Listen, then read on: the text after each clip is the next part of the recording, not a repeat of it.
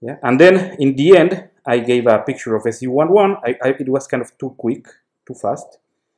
So I'm going to review it with a bit more careful.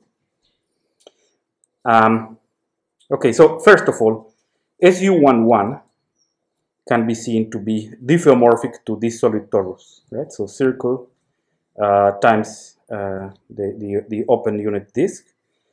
And well, one of the things is that how does one see that? This I don't quite know.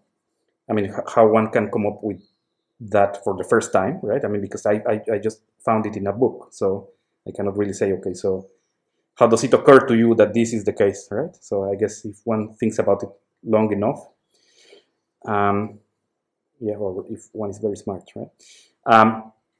But in any case, once one finds it in a book, kind of the book tells you, okay, so it's through this formula, right? So you use this explicit computation of the entries of the elements of the group, right? And then you just do this, like for instance, this is clear that this is in the disk, right? And then using the other, this kind of funny equality, that this norm square minus this norm square is equal to 1.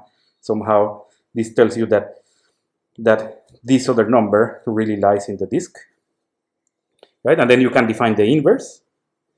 Okay, and then once you have them, well, then you know that this is the case.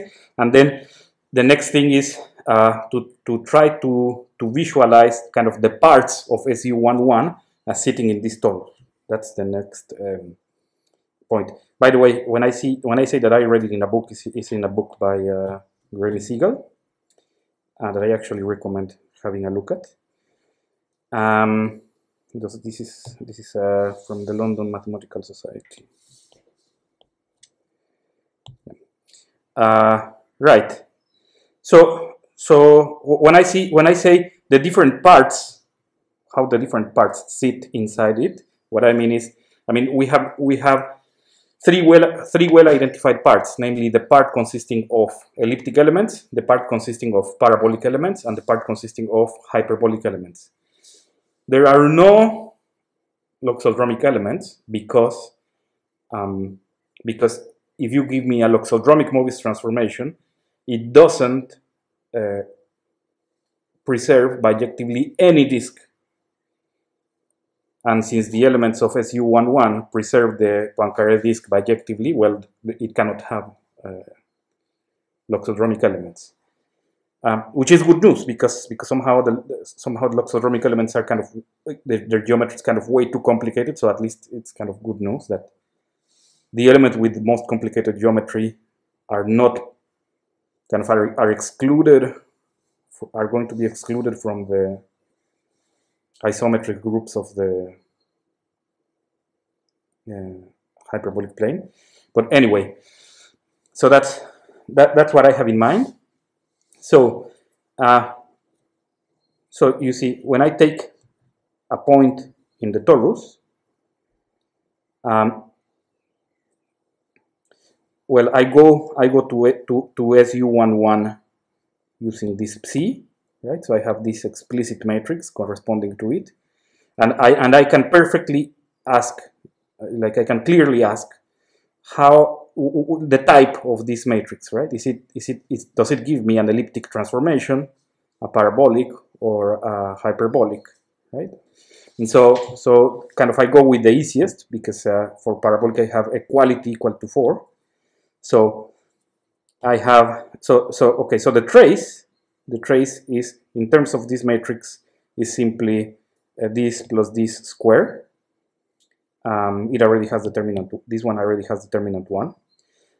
Yeah, and then I compute, and then I get to this, right? And then the point is this quantity, which is the trace, and tells me the type of the Möbius transformation, is equal to 4 precisely when this is equal to 1, right? So this is equal to 4 precisely when this is equal to 1, which happens if and only if these two quantities are equal.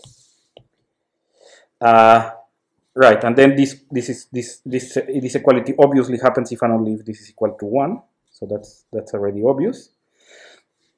And so what I see here is, see, Z lives in this open disk, right? And then somehow, if you see somehow this is not really, this is not W, but it's kind of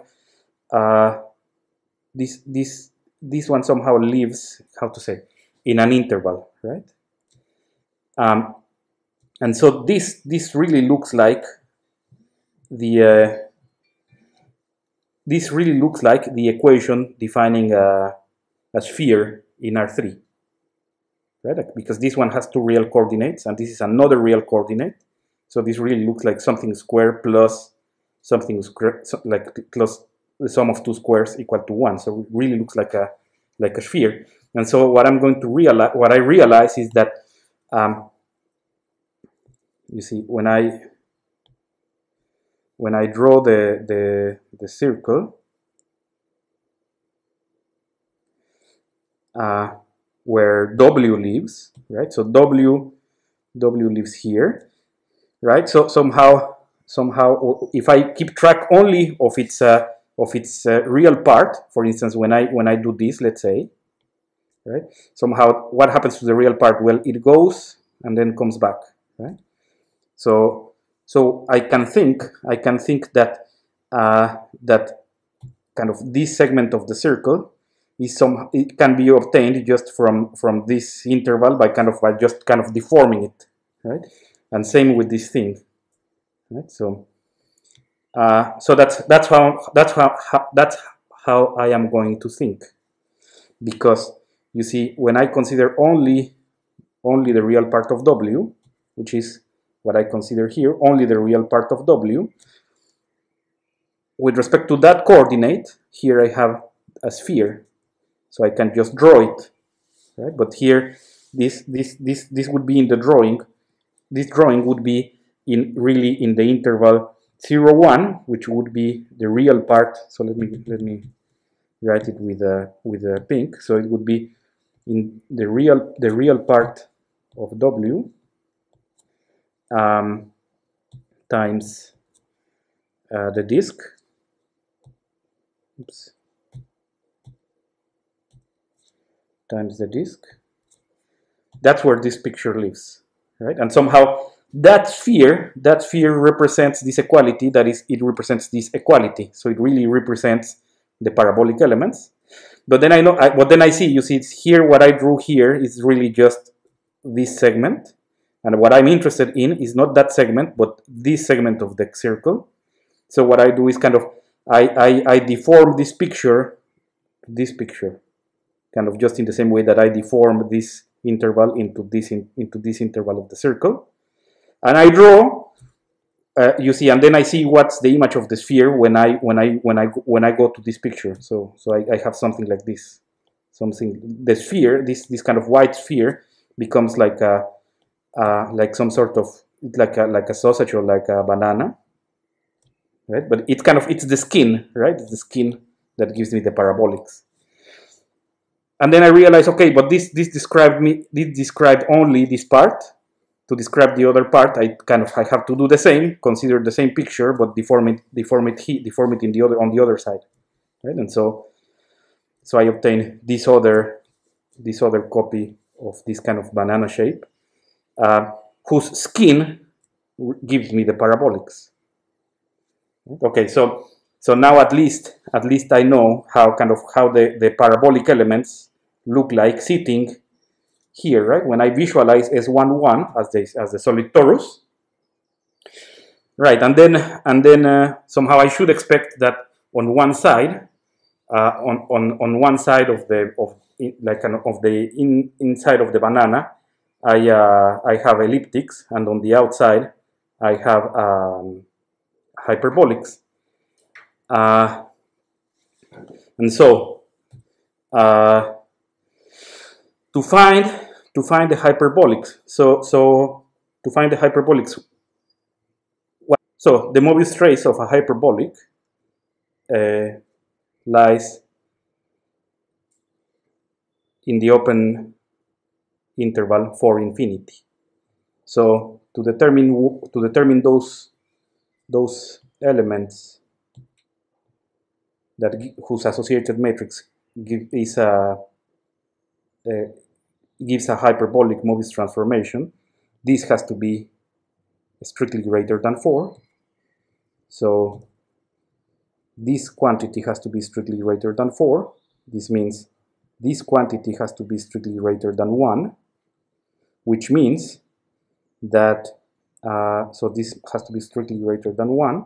So this means that I must have here this inequality in order to have hyperbolic. And this is then equivalent to this one. Right? And so this inequality here tells me the hyperbolic ones really lie outside the sphere. So in this picture, the hyperbolic elements really lie outside of the banana shapes. And I'm going to see a nicer picture in a moment. And for the elliptics, a matrix of determinant a matrix gives me an elliptic transformation if and only if its Möbius trace lies between 0 and 4. And so between 0 and 4, if and only if I have this, if and only if I have this. So it's really the interior of the banana. Okay. And so I'm going to see a program that a student of mine in Mexico wrote. And so what you are seeing there is the skin of the two banana shapes. So kind of the skin. So what you are seeing, the skin really is the matrices that give me parabolic Möbius transformations. And then to see the rest, well, you draw the torus, and then the you see what lies between the pink skin and the skin of the torus.